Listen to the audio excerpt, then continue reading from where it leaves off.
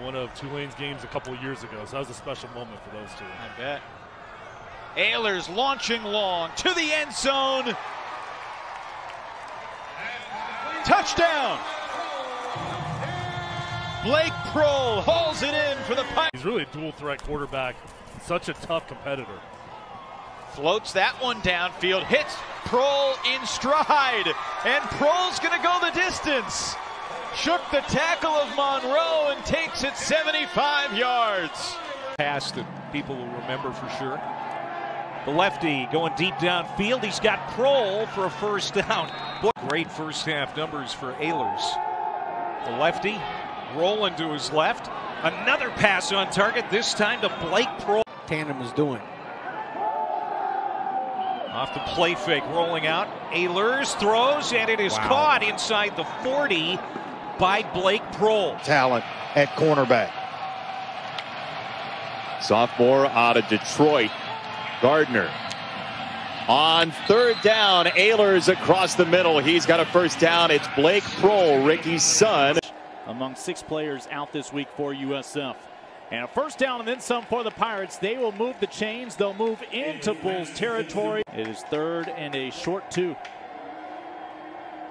Ehlers fires, and it's a first down catch. And a second time he connects with Blake. Which I was surprised with. 3rd down for the Pirates.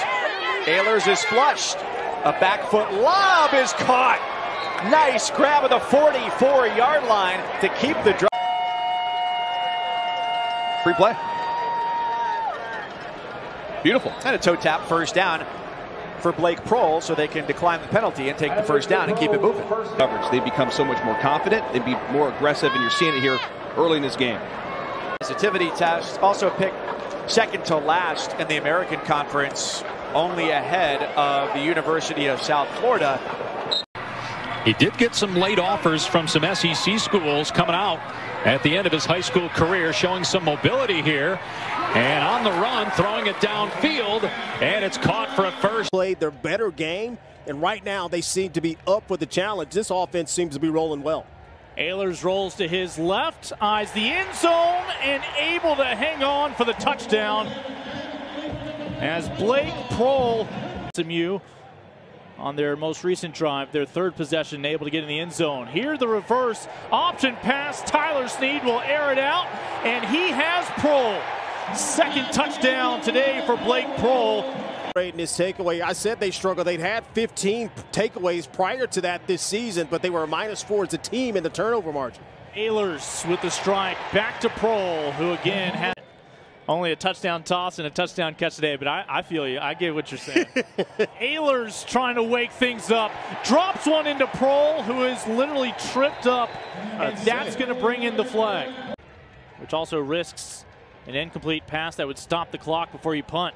Ehlers looking for a big highlight, drops it into Proehl, and that could throw the ball. See if they go back to the ground game here. Ehlers airs it out, and why not when you have the reliable Blake Proehl.